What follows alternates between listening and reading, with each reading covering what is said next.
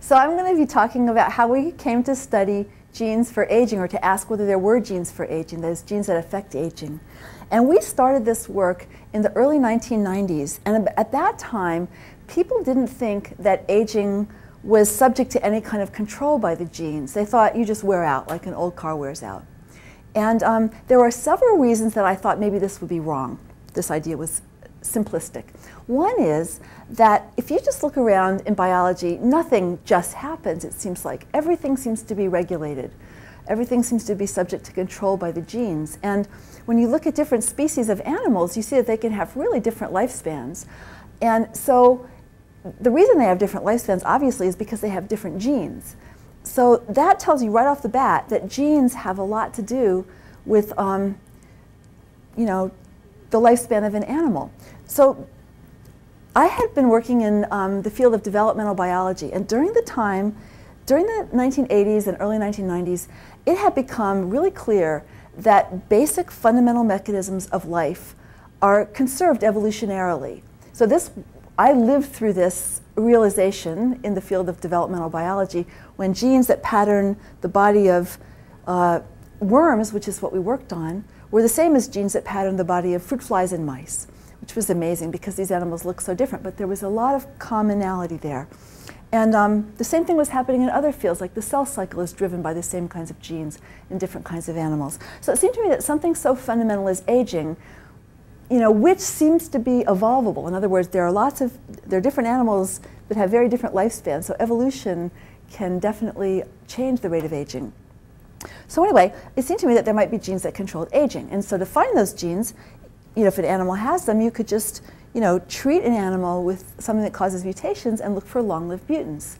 So we didn't study this in humans. Instead, we studied it in our little worm, C. elegans, which is really nice for this kind of study because it's small and simple, and it has a very rapid lifespan of just a few weeks. And actually, at the time we started our experiments, it was already known that there was a gene that affected the lifespan of C. elegans. And if you change this gene, the animals could live about 50% longer than normal. But there was a lot of mystery surrounding this gene, because these mutants, for one thing, were not very fertile. And so evolutionary biologists thought that it was possible that the reason that they lived long was that they didn't have to channel all their resources into reproduction, so they would have more to live longer.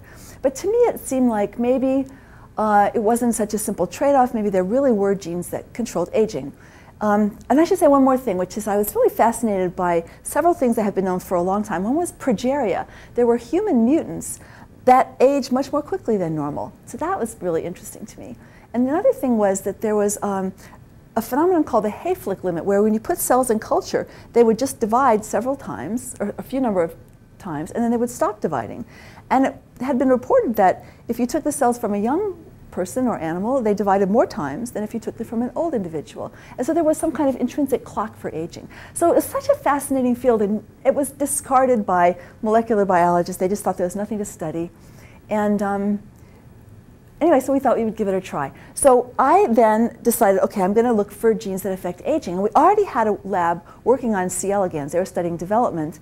But my lab members had no interest in aging. They thought it was a real kind of a, what's the word? A swamp, is that the word? Anyway, not very interesting.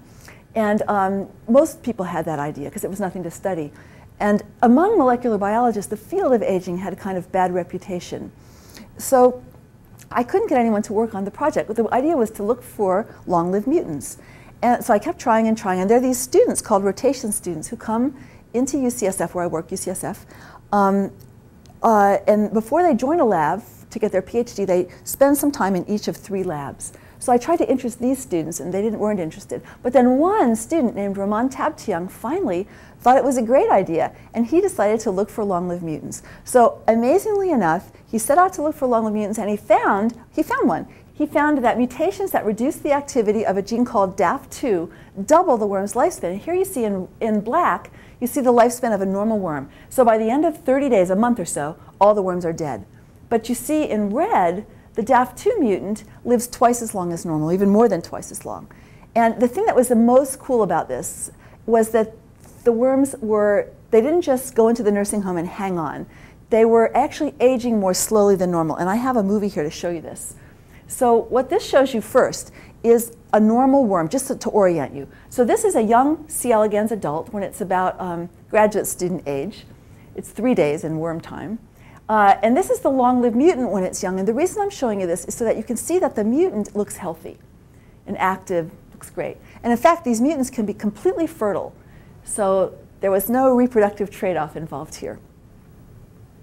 Okay, so here is a normal worm when it's old. You see its head is moving here. But otherwise, it looks like it's about to die, and it is about to die. And now the next you're going to see the long-lived mutant when it's the exact same age. And what you'll see is that the mutant, oh, these are some more, a dead worm here and another worm that's in the nursing home. So now what you're going to see is that at the same time, the long-lived mutant looks much younger than this.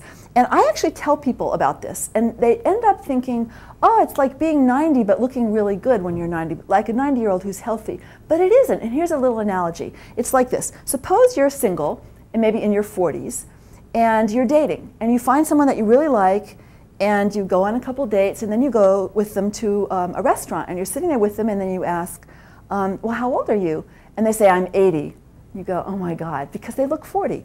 And that's what it's like. It's like it takes 2 days to age as much as you normally age in 1 day. So it's something that, the reason I keep emphasizing this is that people don't realize, I mean, this is not something in our experience. We never thought this kind of thing could happen, but it did. We just changed one gene and we doubled the lifespan. So I told you that was really hard to find anyone to work on this project.